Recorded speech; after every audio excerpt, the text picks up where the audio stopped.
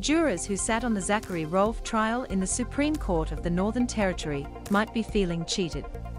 A week after the not guilty verdict came down, the court lifted more than 24 suppression orders that had kept from the jury information about the alleged previous conduct of the accused.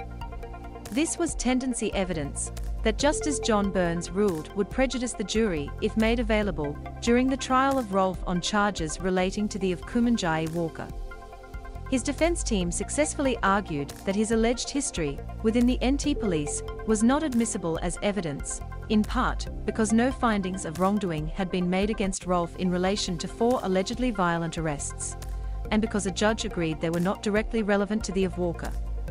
The suppressed information included statements by an NT magistrate in another case that Rolfe had lied about what happened during an arrest of Alice Springs man Malcolm Ryder. Judge Greg Borkers found that Rolfe lacked credibility and had injured Ryder by punching him in the face and deliberately banging his head on the floor, injuries that required 16 stitches. Unfortunately, Rolfe hadn't turned on his body camera, claiming that the device was relatively new in Alice Springs and his muscle memory hadn't developed. Fortunately, another officer's body camera was on and showed, contrary to Rolfe's evidence, that Ryder had not tried to hit anyone at the time of his arrest.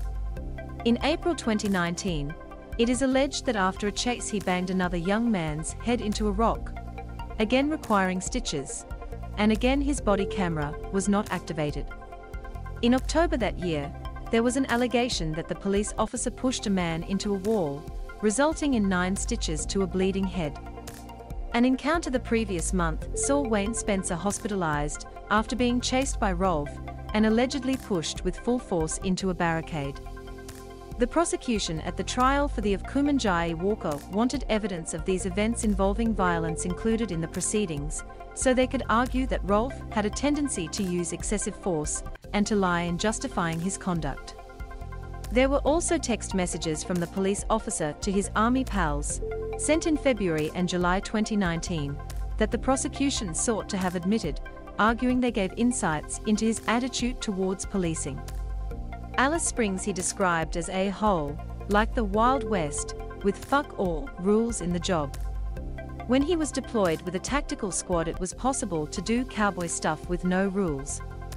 Rolfe's barrister, David Edwardson QC, argued that the tendency evidence was misconceived and unsubstantiated.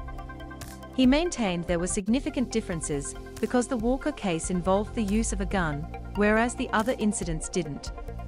In January, 3 weeks before the trial commenced, Justice Burns rejected the Crown's submission, saying that the evidence sought to be admitted did not have significant probative value. Further, it would effectively mean 5 separate trials within a trial for the Crown to prove the facts in each of those cases where violence was alleged. He also found the previous cases were not relevant to the. As to the text messages, the trial judge originally accepted the argument that they should be before the jury because the evidence reveals the expression of an attitude that the rules do not apply to him in his activities as a police officer. Later, the defense persuaded him that the texts were isolated chats among friends and could not necessarily reflect Rolfe's state of mind in November 2019 at the time he shot Walker. The tests for admissibility of tendency evidence are not always easy to navigate. The Australian Law Reform Commission refers to situations where the probative value is such that there is no rational view of the evidence that is consistent with the innocence of the accused. The Judicial Commission of New South Wales points to situations where the probative value of the evidence substantially outweigh any prejudicial effect the evidence may have on the accused. Submissions and judgments about what goes in and what stays out of a trial are heard well out of earshot of jurors. Criminal trials are carefully constructed affairs where the information that is excluded from a jury can be just as important as the information they get to see and hear. Jurors are only to consider what is served up in the courtroom itself, except on occasions when they are taken on a view of the crime scene. To that extent, a jury exists in an artificial environment where selected facts are presented for determination. This was much easier to enforce in times where there might be one newspaper in a town with a court reporter who abided by the rules, or in cities where the mainstream media generally was compliant with instructions from the bench. In an age drenched in blogs and social media, and where everyone can be a reporter, this is well nigh out the window.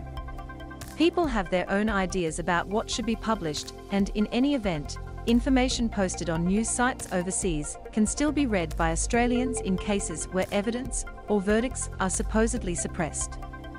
So it was in the case of Cardinal George Pell, where the original guilty verdict in his child sexual abuse case was subject to a court-ordered suppression in Australia, but could be freely read on international news sites.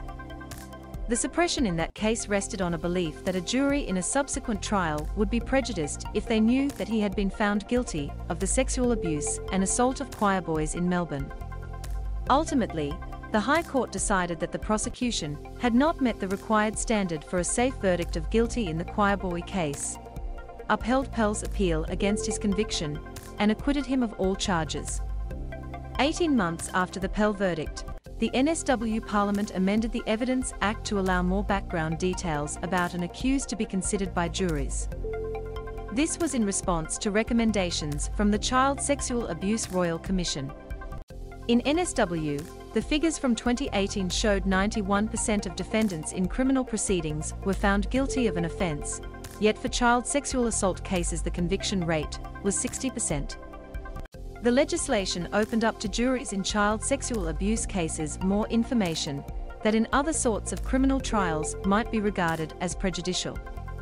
The submissions and judgments about what goes in and what stays out of a trial are heard well out of earshot of jurors. It's understandable if they feel disappointed to discover later they made a decision based on incomplete information.